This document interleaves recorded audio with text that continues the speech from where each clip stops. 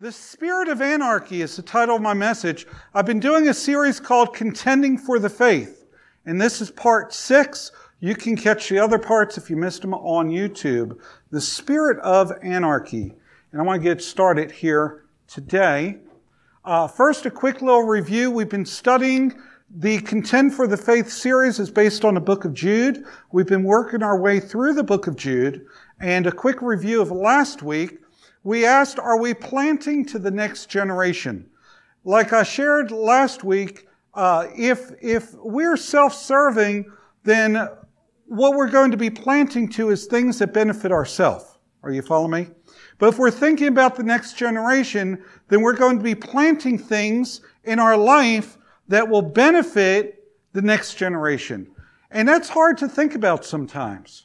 We talked about, are we giving thought to those who are to follow us? And we talked about everything from stewardship, talked about even this facility. The things we do, we're not always doing for ourselves, we're doing for the future. Amen? We've been saving up for a youth building. We've got over $17,000 saved up. Well, right now, we don't have a lot of youth. Why do you need a youth building? Well, we're praying and believing one day we're going to have some youth. Amen? One day these young people are going to turn to teenagers. Amen? And so you're always planting for the future. You can't just think about today. And I think when we just think about today, we get ourselves into trouble. So you always have to think about the next generation to come.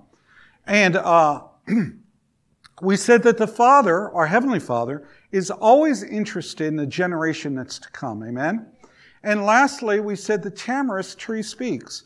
And the whole thing was based on the fact that Abraham, after he negotiated for a well that he dug, it was his well, with King Abimelech of the Philistines, he then planted a grove of tamarisk trees at that well. And we said when he planted the tamarisk tree, he wasn't planting it for himself because it takes a generation for those to grow. He was planting it for others. We've got several folks from our congregations who are in Israel this week and next week. And one of, who was it that came up to me? Somebody came up to me Friday night. It was Raynell. Raynell came up to me Friday night, and she was so excited because somebody had planted some trees in Israel in memory of some of her loved ones. And she thought that was the coolest thing. Well, how many of you know when you plant a little sapling, you're not planting it just for you because you're not going to enjoy it that much, but for the generations to come. How many of you have ever driven around town and seen some of the beautiful oak trees out here, amen? And some of those other trees that previous generations planted, okay? So today I want to talk about the spirit of anarchy, okay? And how we're to contend for the faith and what it has to do with anarchy and what anarchy means. So I want to start in Jude chapter 1, verse 8 through verse 9. It says, likewise also these dreamers. Now if you read in context, verse 6, verse 7, it's talking about false teachers that will infiltrate eventually the church. And it talks about some of the characteristics of these individuals. And it goes on and says in verse 8 that likewise also these dreamers defile the flesh, reject authority, and speak evil of dignitaries.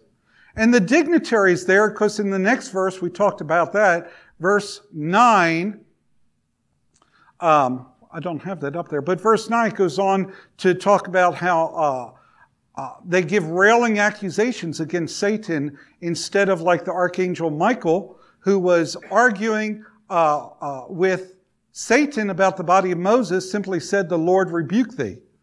And here the main thing I want to hit on is the reject authority part. And literally in Jude 1:8, we're told that an attribute of false faith is that they reject authority and speak evil of dignitaries. Now listen, we have this in spades going on in our nation right now. Okay? And I want you to know it doesn't matter what we think of the individual who is president. You still have to have an attitude of respect for the authority of the office. Do you understand what I'm saying? And when you lose that attitude of respect for authority, then you end up fighting against God himself. And why do I mean by that is, let me tell you why, is because all authority comes from God. Amen. Even authority you don't like, if it's authority, it still comes from God. And I'm going to show you that in Scripture. I was not fond of our past President Obama. Matter of fact, I thought he was one of the worst presidents in the history of my life. But, without getting into politics, but that's my personal opinion. But let me say this. I still had respect for the office of the presidency. And I still refuse to speak evil or call him or curse him or all manner of evil things. Are you following me? And I'm telling you, we live in a time where the idea of authority is just gone out the window. Can you imagine those in the armed forces, Michael will like this analogy, can you imagine if they only obeyed their officer if they liked the man? How well would that go over in the military? How many of you served in the military? Kevin, you served as a foot soldier in Afghanistan with a gun in battle, right? Would it have gone over if you told your officer, sir, I'm not going to obey you because I don't like you? You'd be in what they call it, Leavenworth, right? In Leavenworth. Listen, just because you don't agree or like those who are in authority, you still have to respect that authority. Do you understand that? And I hope by the end of this message you will. Listen to me. There is a spirit at work today that hates any authority and hates any authority as speaking to their lives. Now, part of that goes back to what Miss Beth alluded to, which is, we're a very independent people anyway as a nation, okay? And that's good, but you have to allow authority as speaking to your life sometimes. Boy, it got quiet. Let me say that again. You have to allow authority to speak into your life sometimes. Listen to me. When I was a young man, and even an older man, y'all have met my pastor, right? He is my pastor. And there would be times I would go in and talk with him and ask him to speak into my life some areas that he feels needed to be reworked. Okay? Do you know that never happens anymore? Nobody ever does that. They don't want to hear what somebody in authority has to say about their life. Are you following me? So, listen, you've got to stay open. If you're not open to human authority, what makes you think you're going to be open to God's authority? This is even filtering into the body of Christ, this going against authority. It's now where, staff members of churches, they're walking on eggshells all the time because they don't want to offend people. We live in this politically correct society, right? And if you say something that might offend them, and if I say something to you, like, brother, you need to really work on fixing your children and praying with them, or anything, it might offend him. And he'll go down the road. Are you following me? Listen, guys, you've got to allow the Holy Spirit you've got to have that desire in your heart to allow the Holy Spirit to speak to you through the authority that's in your life. God can use and will use authority in your life to change you, if you let Him. Sometimes it hurts. Sometimes it hurts. But I'll tell you, it hurts for your good. You ever get disciplined by mom or dad? Amen? Hopefully it was for good. All right. Is there any authority that you allow to speak into your life? Other than Michael Fanton, because he's in the military. Is there any authority that you're allowing to speak directly into your life? Don't answer that to me. I want you to think about it for a minute. The answer is no. You need to find somebody that can speak into your life. Plain and simple, guys. I'm just letting you know. Don't be afraid of authority. Do you reject authority in your life, either by word or by action? Learn to love God's ordained authority. Remember I said all authority comes from God? You say, well, I don't understand that. How can all authority come from God, even if it's bad authority? Just because the system of authority was ordained by God. Are you following me? It doesn't mean they always do right. You say, is there ever a time to disobey authority? There is. I'm going to show you biblically when those times are. But that's not what we're talking about right now. Right now we're talking about obeying the authority in the land and allowing people to speak truth into your life without your feelings always getting hurt, so that God can continue to mold you and transform you and change you. How many of you parents have a hard time speaking into your children's lives? Sometimes. Are they always, oh, thank you, Mom and Dad, for sharing that truth about my life? Is that how they always receive it? No. They don't always receive it with joy. But it's going to work the peaceable fruits of righteousness in their life. Someone say amen. Amen. The word anarchy, and this is the reason I use this word, is because it's defined as a state of disorder due to absence or non-recognition of authority. And that's what I see taking place in our country. I see disorder everywhere. And chaos is coming. That's part of the definition too. And the reason is because of non-recognition of authority. And I'm telling you guys, you don't have to like the authority. Do you understand that? But you have to respect the authority because it comes from God. Doesn't mean you have to agree with the authority, but you have to respect it. It comes from God. Some synonyms, I love this, for anarchy is lawlessness. Wow, that sounds like a biblical term. We're going to look at that. Nihilism, revolution, insurrection, disorder, chaos, mayhem, tumult, and turmoil. And that's what we see taking place and transpiring in the media, in the news, in people's hearts. And to me, it's a symptom of this spirit of lawlessness that's at work in this nation and in the world, that in these end times, the Bible prophesies they will reject authority. And it's going to get worse and not better. But it needs not infect the people of God. Amen?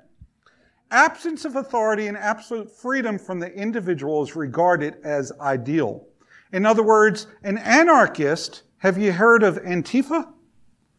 Antifa is that group on the left coast on California. They wear the hoodies, and they wear the masks and the face mask and the goggles, and they carry baseball bats, and they attack prayer meetings and other groupings like that. And this has been going on for a while. But their name, even Antifa, is rooted in anarchy. And for them, they want no authority. They want no government. They want nobody telling them what to do. But the thing I want us to understand is there's always going to be some authority in our life. On a spiritual level, the authority is either going to come from God or it's going to come from this fallen planet. Amen? Some authority somewhere is at work in everybody's life, whether they realize it or not. Let's get into the scripture. For the mystery, this is 2 Thessalonians chapter 2, verses 7 through 11. For the mystery of lawlessness. Now remember, lawlessness was a synonym of anarchy, and anarchy is without authority or what? Not desiring or not submitting to authority. So here it says the mystery of lawlessness is already at work. So the Apostle Paul said, even in our time, 2,000 years ago, the spirit of lawlessness, the spirit of anarchy was already at work. But only he who now restrains will do so until he is taken out of the way.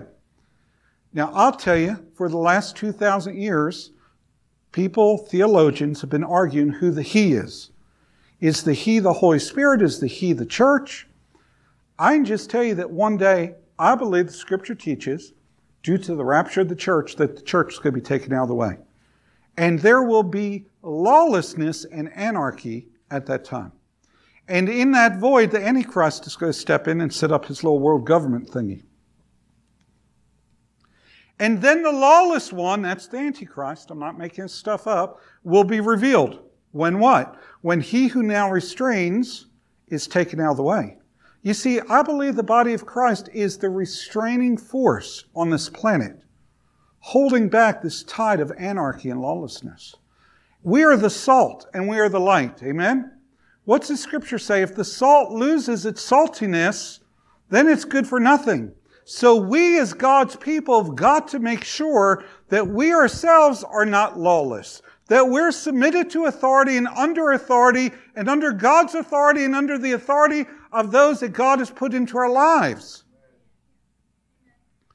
Otherwise, we fall into the category of lawlessness.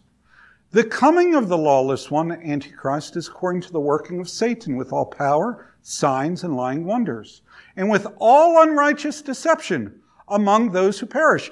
Listen to me. There is a deception already at work that creates this chaos and creates this tumult, and that creates this desire to go against authority. It's a deception because they did not receive the love of the truth that they might be saved. And it's amazing because the people with anarchy at work in their heart, they look at your life and they think that you're wacko. They think that you're crazy. You're a deplorable. Are you following me? But that is just what Satan does in the last days, calling good bad and calling bad good, calling good evil and evil it calls good. And for this reason, God will send them strong delusion that they should believe the lie. Now, I want to talk to you out of the book of Daniel. Because God doesn't want us believing a lie. He wants to teach us how to submit to authority, human authority. We say, well, I submit to God, but I'm not going to submit to humans. Listen, if you can't submit to the authority in your life, you can't submit to God, because by submitting to the authority that's at work in your life, be it a boss, be it a parent, be it anything, you're not submitting to God anyway. Just not. And sometimes you're going to have some people in authority in your life who are wacko. They're crazy. I've had 2 bosses like that I worked for. And these folks, one was a woman, one was a man, were crazy. I'm talking about mentally out there. I'm not exaggerating. I'm telling you the truth. But you know what? And they always paired me up with the worst case scenario because Bruce, he's a Christian. We'll just give him these guys that nobody else can handle. It really wasn't funny. It was really hard. It's one of the toughest times of my life. Because you're being asked to submit to authority that is way out there. Daniel is a great study, and we're going to look at that this morning, of submitting to authority. When you think of Daniel, you think of a prophet of God, you think of a man of God, you think of somebody who spoke into the future, you think of all these things, but you need to know Daniel was not just a godly man, he was a godly man who served some really wicked kings. And he served in their cabinet. Wow. Can you imagine? That would be like some of you who maybe weren't fond of the previous president serving in his cabinet. I could never do that. Daniel had a grasp of this authority thing, and I think there's a lot to be said for it. I think there's a lot we can learn from it. Daniel came to serve Nebuchadnezzar of the Babylonian Empire from 605 to 562 BC. And I did the math for you. It was 43 years. Okay? So for 43 years of his life, Daniel served Nebuchadnezzar. Daniel was a Jew. They had been taken captive to Babylon. Nebuchadnezzar was the king of Babylon. Nebuchadnezzar, at the end of his life, gave his life to the Lord. Did you know that? He got saved. Got very saved, extremely saved. After he ate grass like a cow for 7 years, God humbled him. But before all the grass eating and before his salvation, he was a pretty wicked king. And Daniel was serving him. Daniel chapter 5 describes a king or ruler named Belshazzar, whom Daniel served. This was the second king. This king was so wicked, he saw the hand of God writing on the wall, saying that his kingdom, translated, would be taken from him that very night. And that very night, the Medo-Persians broke in through the gates, came in through the waterway, in secret, took over the city and killed Belshazzar. Daniel served that wicked guy too. Next, Daniel served Darius the Mede. If I were Daniel, I would have been, Lord, can't you give me a righteous king, please? Just one. Next, Daniel served Darius the Mede, also known as Cyrus the Great of the Persian Empire. So Daniel served 3 wicked kings. Now, Cyrus the Great, out of all of them, was probably the least wicked, if you had to categorize them. Daniel and his companions contended for the faith. So let's step back and look at when Daniel and his 3 companions, who were taken captive as teenagers and brought to Babylon, Daniel's 3 companions, we know them as who? Shadrach, Meshach, and Abednego. Okay? They were not eating of the king's meat to obey God. This is Daniel chapter 1, verse 12 and verse 15. It says, please test your servants for 10 days. Now, why didn't they want to eat the king's meat? To obey God. Remember I told you that there are conditions where we can go against authority. That only condition is when authority asks you to do something that brings you into disobedience to God. Are you following me? God says, thou shalt not murder. Authority commands you to murder. Who are you going to obey, God or man? Authority says, thou shalt not preach in the name of Jesus Christ. Remember? Well, whom should we obey, God or man? So the only time that we're to disobey authority is if authority directly violates the Word of God. Are you understanding that? All right. So here you say, well, how did authority violate the Word of God? Because God had told them to keep kosher, to eat certain foods and not to eat other foods. And by sitting and eating the king's meat, guess what? They were being fed pig, they were being fed all these things that they knew God had commanded them not to eat. And I'm not on the kosher kick, I'm just telling you the truth of what it was. So, by them not eating the king's meat to obey God, they told the head of the king's household, they said, look, test us for 10 days. Let them give us vegetables to eat and water to drink. Okay? Because there is no unkosher vegetable. You follow me? Yes, Pastor, we understand. At the end of 10 days, there's no bacon asparagus, Josh, sorry. And at the end of 10 days, their features appeared better and fatter in flesh than all the young men who ate a portion of the king's delicacies. So I want you to understand that the issue was not that it was the king's food. The issue was it was food that hadn't been prepared according to the way that God had declared He wanted them to eat as Jewish people. Do you understand me? So here they said, test us, and their flesh was pinker, and they were fatter and healthier than the rest of the people who were eating all the king's meat. So Daniel and his companions contended for the faith by, here on this one, not bowing down to Nebuchadnezzar's statue, and not disobeying God with their diet. Here in Daniel 3:15. Now remember, all this was under the reign of Nebuchadnezzar, king of Babylon. And he says, now if you're ready at the time, you hear the sound of the horn, the flute, the harp, the lyre, the psaltery, and symphony with all kinds of music. And you fall down and worship the image which I've made. This is Nebuchadnezzar speaking.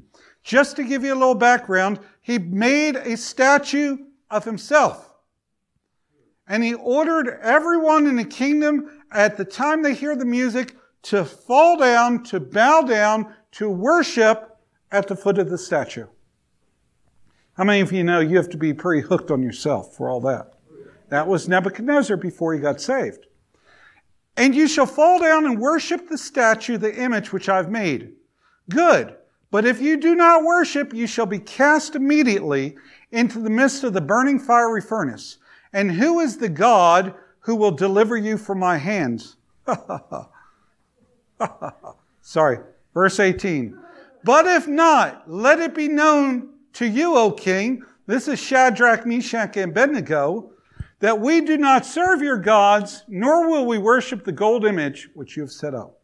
So, why did they disobey the authority? because the authority commanded them to bow down and worship another god. And they said, we will not serve your gods. So again, the only time that God's people are permitted scripturally and biblically to disobey authority in your life is that if the authority directly asks you to go against the Word of God. If they ask you to bow your knee and worship a statue, it's a good idea if you don't. Someone say amen. Amen. Now, what's amazing about this is Shadrach, Meshach, and Abednego. We don't know where Daniel was in the midst of this, but there was 3 of them. Do you know that there were tens of thousands of Jews who were ready to bow their knee and worship the false image? And out of those, only 3 that were saying, I'm willing to stand up for the faith, contend for the faith, fight for the good, fight for what's right, and obey God. Only 3 out of all of them. You know, I read a story this week. In the news, there was a Muslim terrorist attack in the nation of Kenya this week. They attacked a bus. And what they did is they took over the bus and they separated the Christians from the Muslims. Well, all of them were Muslims except for 3 Christians on the bus. And they gave the Christians this happened this week, you can look it up. They gave these 3 Christians this one opportunity. They said, confess and become Muslim by saying this prayer with us or die. One of them gave up his faith in Jesus to save his life. The other 2 said, we will not bow our knee. And they died for their faith this week in Kenya. Are you following me? So I'm telling you that this stuff is real. This stuff is going on around the world today. Verse 19, then Nebuchadnezzar was full of fury. Of course he was, because his order was being disobeyed. And the expression on his face changed toward Shadrach, Meshach, and Abednego. He spoke and commanded that they heat the furnace 7 times more than it was usually heated. And you can read the rest of the story in your own time, but as you know the story, it got so hot that the guys who were throwing them into the fire burned up themselves. I mean, it smoked the soldiers, burned them up. And Shadrach, Meshach, and Abednego, they went in there and their ropes burned off, and they're walking around in there, and it says, a 4th man likened unto the Son of God was walking there with them. I say, yes, thank God for men and women of God who will stand up and contend for the faith when it needs contending. Amen? Submit to authority. Do the best you can to respect authority in your life. But if authority tells you to disobey God, you always obey the ultimate authority before man. Always. Daniel and his companions contended for the faith by Daniel continuing to pray regardless of man's law. They made a law telling Daniel he could not pray. You know, 3 weeks ago they nearly passed a law, nearly made it a law in California that would have outlawed Bibles being sold. Came this close. I'm not making this stuff up. I know it sounds nuts, but it's true. Daniel 6, 7 through 11. All the governors of the kingdom, the administrators and satraps, the counselors and advisors. Now this was some guys trying to trap Daniel. They hated Daniel. And so they go to the king and they're like, King, all the governors of the kingdom, the administrators, the satraps, the counselors, the advisors, they've all called a meeting and consulted together to establish a royal statute and to make a firm decree that whoever petitions any god or man for 30 days, except for you, O king, shall be cast into a den of lions. For 30 days. Yeah, you know, we just all got together and we were having lunch one day and we just decided, you know, we love the king so much, nobody can seek advice from a god or anything else except from the king. And let's go to the king and make this a law. No, they were trying literally to find a way to stop Daniel and to trap Daniel and to have Daniel put to death. Listen, guys, for the fact that non-believers hate believers. That's not anything new. Jesus said they hated me. They're going to what? Hate you. They don't even know why they do. It's just at work. That spirit of lawlessness at work in their hearts. Are you following me? And the brighter and the more that you and I shine for Jesus, the more distinct that gulf is going to become. And the louder and more vocal these individuals are going to become. Do you understand that? So what happened here with Daniel? Now, O king, establish the decree, sign the writing so that it cannot be changed, according to the law of the Medes and Persians, which does not alter. In other words, once the king made a declaration, there was no going back and changing it. It was law. It was written. It was done. Therefore, King Darius signed the written decree. Now, when Daniel knew, everybody say he knew. I love this verse. If you highlight anything, if you write anything down, if you take a note of verse 10. I love this verse. Now, when Daniel knew that the writing was signed, he went home. And in his upper room, with his windows what? Open toward Jerusalem. He didn't say, oh, there's a law here, now I'm going to have to hide and close his windows. He opened them toward Jerusalem. He knelt down on his knees 3 times that day and prayed and gave thanks before his God, as was his custom since early days. He said, you know what? This is what I do. I pray and I seek God, and I'll not change for any law that man makes. And he kept the window wide open, and they purposely looked because they knew exactly, his enemies knew exactly where Daniel was going to be. Isn't that a beautiful thing when your enemies know that you're going to be on your knees praying and seeking God? I love that, amen? I shared with you guys at Revive Texas. We said we had what? 663 people come to Jesus, real conversions. About 500 of those were students at the schools. But you cannot poke a hornet's nest without stirring some stuff up. Okay? So what happened is this. One of the guys made a Facebook post. And I'm telling you, sometimes we need just a little more wisdom when not to make Facebook posts. Amen?